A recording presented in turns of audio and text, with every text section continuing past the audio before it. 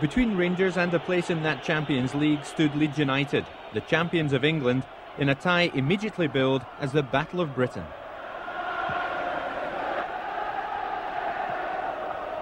And a brilliant start for Leeds, Gary McCoist, silencing the Ibrox crowd in the most effective way.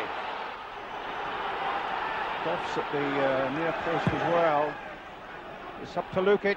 Oh, and he's fisted it into his own net. The goal's been given.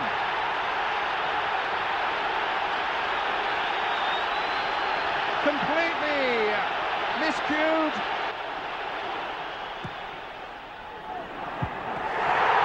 And McCoist. Rangers get the lead. Lukic had saved the first header from the corner, but could only palm it down.